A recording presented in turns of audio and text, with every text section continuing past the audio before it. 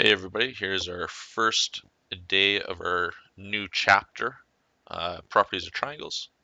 We're going to go through this, do a couple examples, and then I'm going to get you guys to do the examples in the textbook. If you don't have your textbook, don't worry. I'm going to get you guys a picture of what's up there. So we just finished off doing polygons and similar polygons and kind of scale factor, talking about how things can be proportional.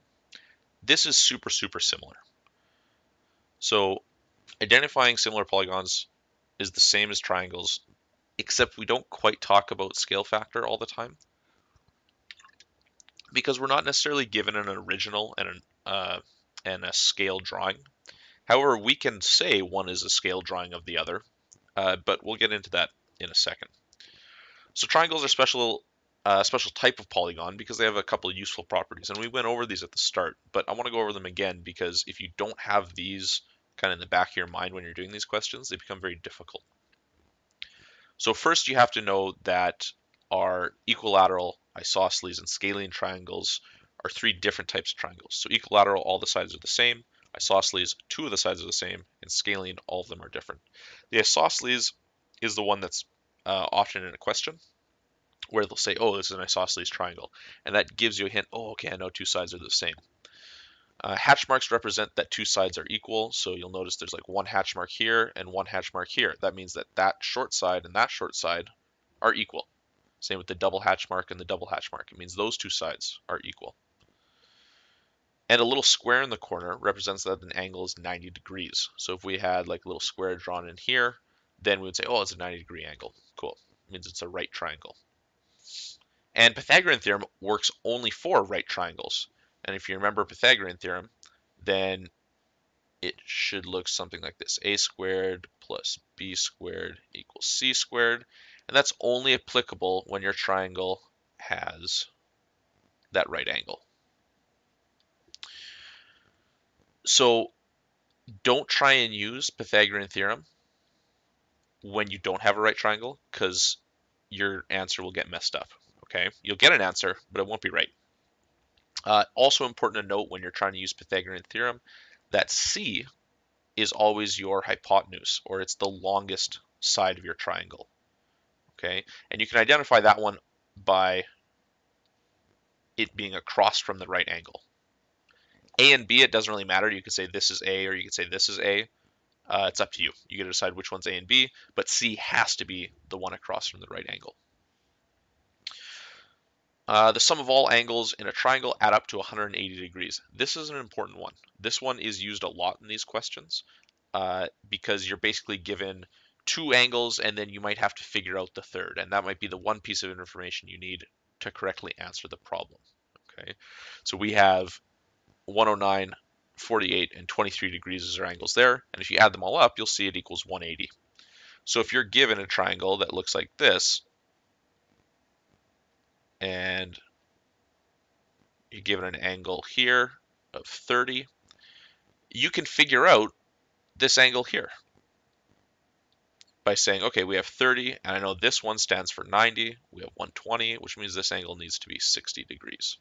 Okay, so that's an important concept. It'll come up a lot, and we'll do some practice. You guys will get used to it, get used to using it. So when checking if two triangles are similar, we're going to need kind of two pieces or one of two pieces of information.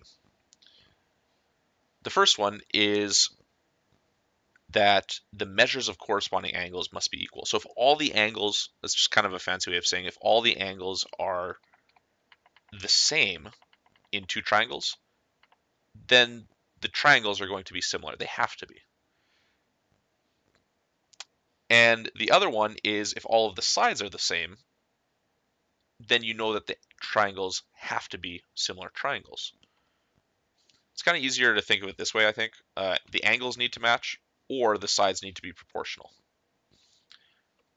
And if the angles all match, then all the sides will be proportional. Or if all the sides are proportional, then all the angles will match. So let's do an example. Draw one out over here. So let's say we've got triangle like this. Excuse me, I'm just getting used to drawing on a computer. I'm pretty bad at it still. So let's say that's triangle ABC. Okay, and we'll give you the side lengths of 7 and 6 and 10. And let's say our other triangle is DEF. So DEF.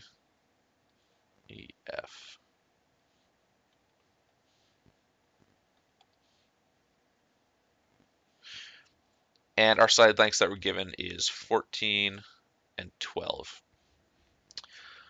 So at this point, we don't really know what this one is, but we can figure it out because we're going to set up proportions of B and C and A and C with their corresponding sides here and here. All right. So let's see what that looks like.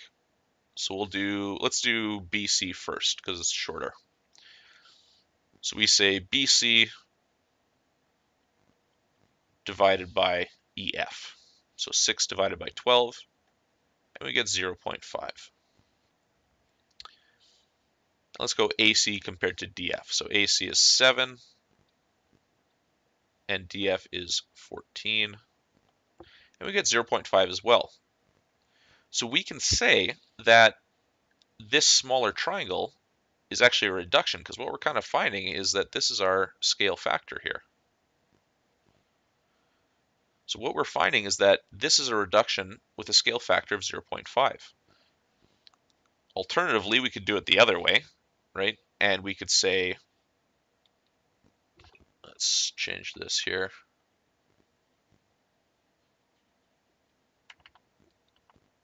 We could say, go the other way and say, okay, put EF on top and put BC on the bottom. And we get a scale factor of 2. And we would have AC on the bottom. We'd have DF on top this time. And we get a scale factor of 2. So this would be saying that this is an enlargement of the smaller triangle. So then what we have to set up is we have to set up a proportion with the same things on the top and bottom, but we'll have one unknown, and we'll just say it's x or something. So let's say x over its corresponding side is 10. And we know that our scale factor is going to equal 2 in this case. So if we go and use our algebra, right, we are going to multiply this by 10, multiply this by 10. These are going to cancel out. We just get x equals 20. So we know that this side should be 20. So that's how we do one of those examples. We're going to go through a couple more examples, but I want to upload it as a separate video because I want you guys to maybe try the examples yourself before you watch how they're done. If you can't figure out the examples though, there's some description in the book, but watching it sometimes helps. My advice to you would be to do those examples without looking at the description in the book first. See if you can do them, and if you can't figure out, use the book, and then watch the video afterwards. Okay. The last thing that I want to talk about is when we're naming triangles and we name similar triangles, we need to order the letters so that they show up in the right order for the corresponding sides. Okay. So we'll erase this real quick. Whoa, that's not an eraser. Erase that real quick. And you'll notice when we're talking about these, we call them ABC, triangle ABC, right? And this one we call triangle DEF.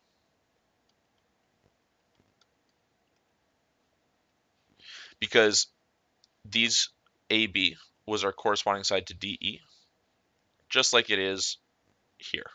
DE corresponds to AB. Okay. This gets a little weird when one of these gets rotated. So if we erase this, And let's draw this one, but in a different orientation. So let's say we put D over here, E over here, and F over here. We can't just choose the closest side, like A can't be E.